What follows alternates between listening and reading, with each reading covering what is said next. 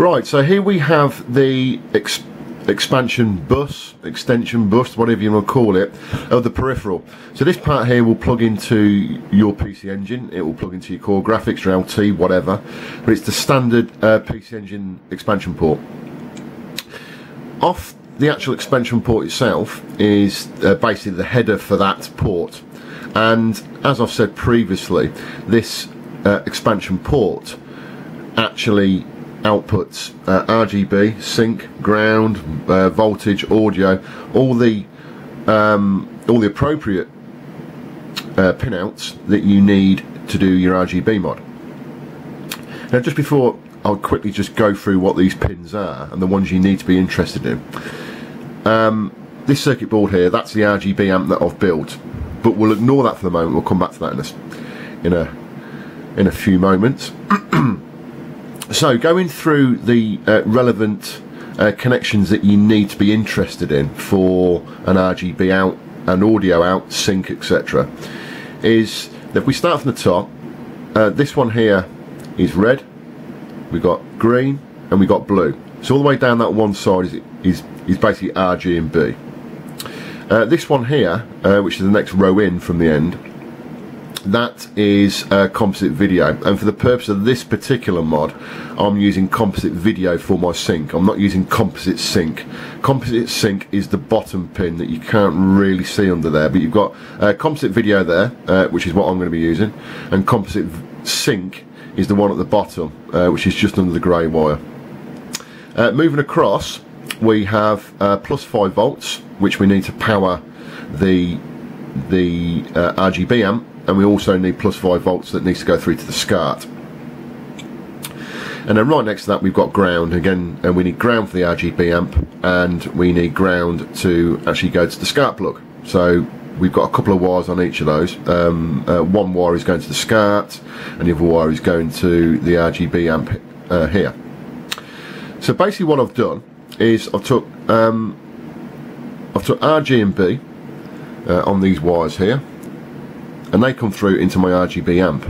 And now what you can do, again, as I explained before, is you could just take RGB off there, and you could take that straight to your SCART socket, and it will work. It will work, but you will find it on some TVs, certainly the newer ones, and even on CRTs. I've tested it on my CRT that I've got here.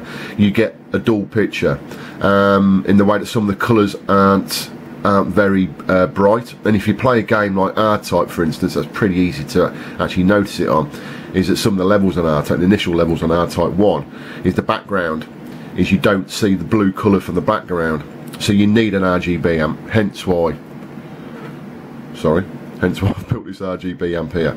Now ignore the quality of the soldering slightly on there. This has been a bit of a test PCB. I've had to pull components off a couple of times because I wired it up incorrectly, and I've got holes or breaks on the board that I don't need, so sort of ignore that. But if we turn it over very, very gently, we can see the RGB amp there, and it's basically made up of each colour goes through a transistor, then through a resistor, and then through a capacitor. It is a it is a pretty straightforward circuit, to be honest. It is, as long as you get the transistor wired up correctly, that is. You should be able to do it first time, but it is a fairly easy, basic circuit. You basically have to feed it power, plus 5, which you take off your header, and you feed it a ground as well. You've got to ground out the transistor, which is very easy again. So that's the RGB amp, and the actual picture from this is absolutely stunning. It's a real nice RGB picture. It's the same RGB amp that I had originally in my TurboGrafx 16. I've basically copied it from there, and it doesn't seem to give me any sync dropouts, which depending, I mean, this is especially useful for people with scalers. It doesn't really cause problems with CRT, but if you're using a scaler, CGA to VGA scaler, any of the XRGBs, those types of things, and you can get problems with the PC Engine specifically. It is renowned for being dodgy with scalers and syncs, losing sync signals basically. I've never had a problem with this particular circuit on my TurboGrafx 16. I've never had any losses of sync. It's been really good. So so again, you can use this as an amp that should work really well with scalers.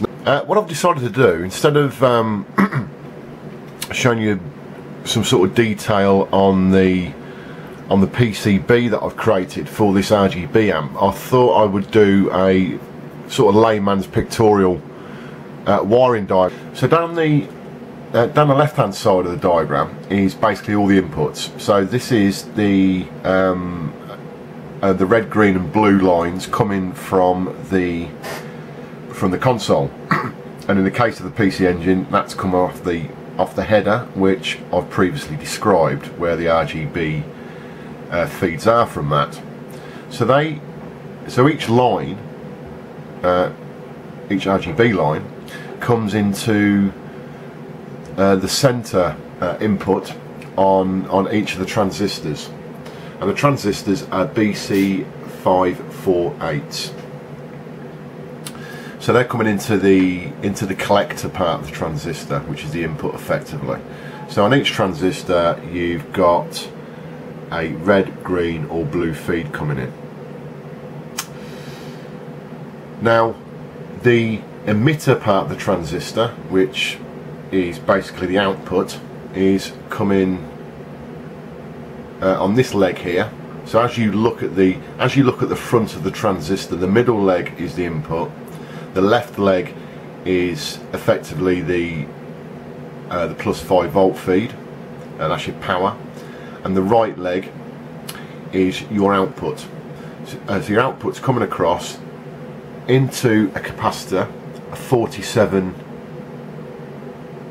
microfarad capacitor, onto the plus side of the capacitor, hence why I've put a plus there. And then the output of the capacitor is going to pin 15 on your SCART. So that's the complete journey really of the red. So the red comes into the center, the collector.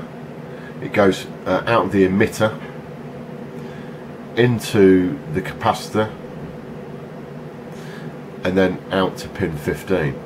Now to make that circuit work completely, you've got to ground the circuit out. On each line you've got to ground, but you've got to ground out through a 150 ohm resistor, and basically that just comes down to a ground. And that ground, again, I explained where the ground was. You can use the ground that's on the external bus connector on the PC Engine.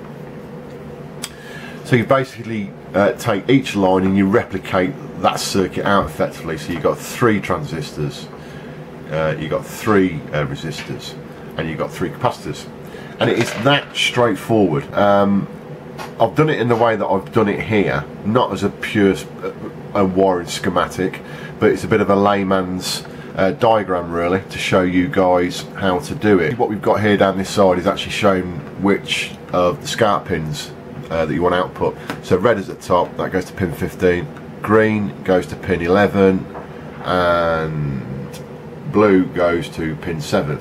Now you've obviously taken, you obviously take a plus 5 feed out of the PC Engine, so that needs to go to, off the top of my head, I think it's pin 16 on SCART.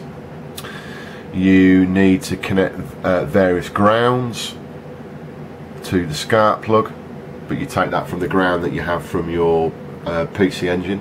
That's fine, straightforward.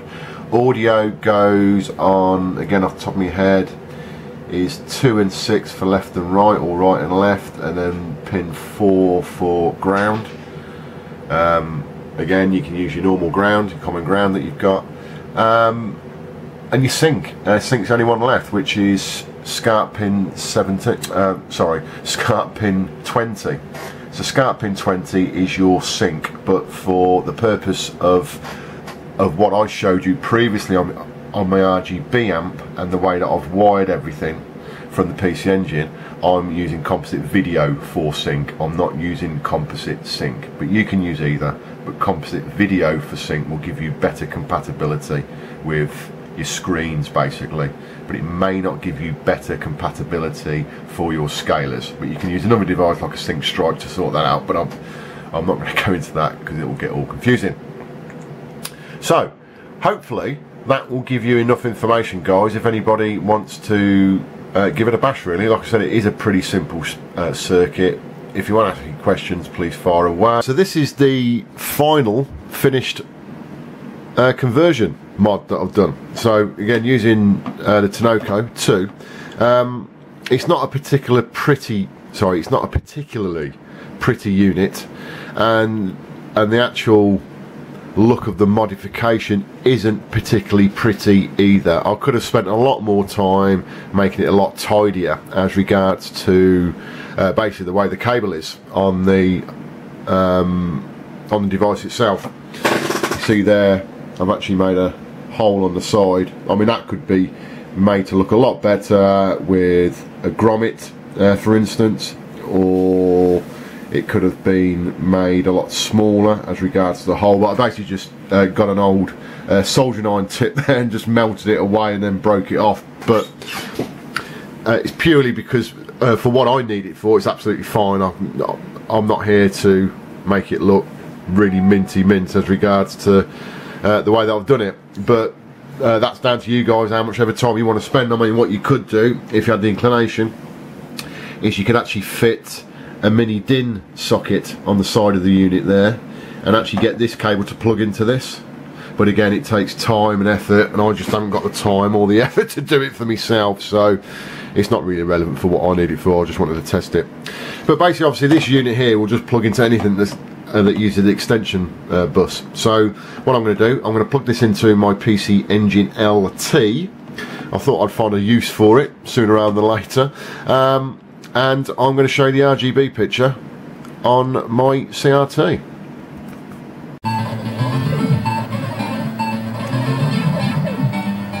And that's the LT plugged into the Tinoco.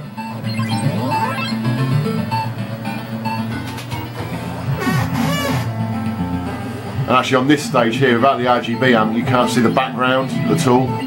It's too light, but with the RGB amp in place, it looks exactly as it should do. You got a nice blue or greenish sort of background there. Right, so that's the RGB picture on the PC Engine with the RGB mod I've just done.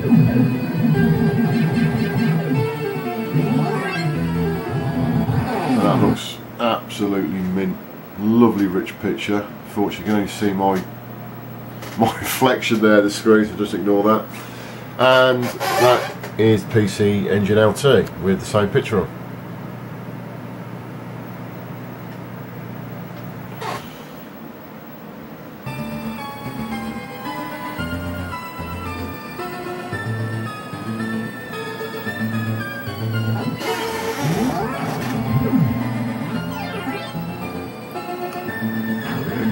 Well, yeah, you can see that quite well.